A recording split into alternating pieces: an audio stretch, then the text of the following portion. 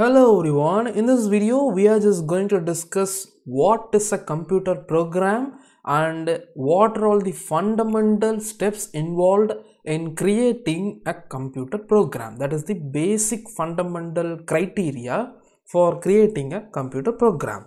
Let's get started.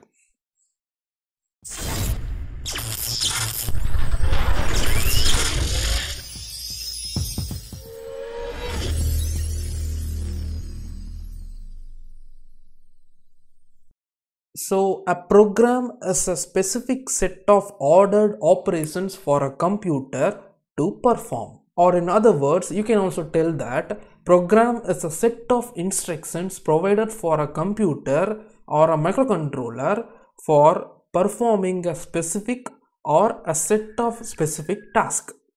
So now let us try to understand what is a program and what is the basic steps involved in executing a program with an example.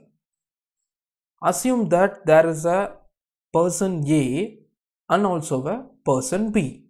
Here the person A requires some specific task to be performed with the help of person B. So what he does is, he is just picking up a piece of paper and writing down all the set of instructions and the required task to be performed with the help of those instructions, and then he is passing that piece of paper to the person B.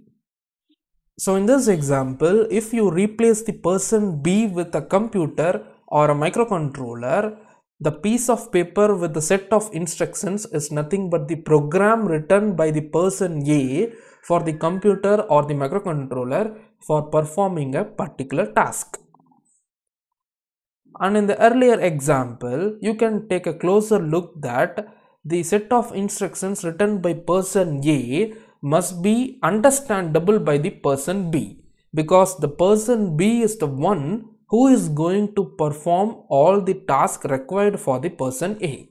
So the person A is in need of writing all the instructions in a language which is understandable by the person B, because the person B is the one who is going to perform all the tasks.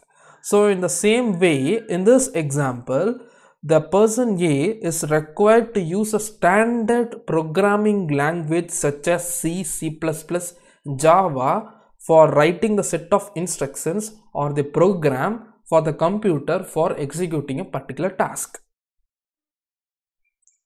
So in the earlier example, once the piece of paper is received by the person B as the first step, what he does is, for example, he is just checking the set of instructions and he is finding some errors in the set of instructions.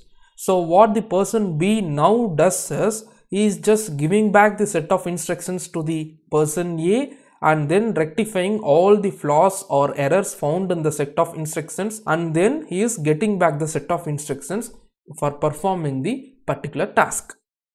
In the same way, in this case, the computer or the microcontroller here is not capable of finding the flaws in the program. In this example also, there must be a person or a tool which is required for rectifying the errors written in the program, right? So that tool is nothing but a compiler. So if you take any programming language, for example C, C++, Java, there are n number of IDEs available for each of the programming language. IDE is nothing but integrated development environment, which is useful for developing your own user program. So if you take C, there are n number of IDEs, and if you take C++, there are n number of IDEs, and so on. So for each IDE, there will be a thing called compiler. So this compiler is nothing but a program which is capable of reading the program written by the user for finding the errors in the program. So the compiler is nothing but another program which is capable of finding the errors found in the user program. That is the errors found in the program written by person A in this example. So compiler is also a program which is capable of finding errors in the program written by person A. once the compiler finds some error in the program written by person A, it will be throwing back the error to the person A, or it will be showing the error to the person A so that the person A can rectify the error shown by the compiler. So by default, the compiler will be available in the IDE of the programming language, that is the integrated development environment of the programming language itself, and there are n number of IDEs available in this world for each and every programming language, and you can use any of the IDE as per your convenience. And once the program is set to be fault free or error free, then some tools will be used by the IDE for converting the high level program written by person A to mission level code. So the mission level code is nothing but zeros and ones, which the microcontroller or the computer understands.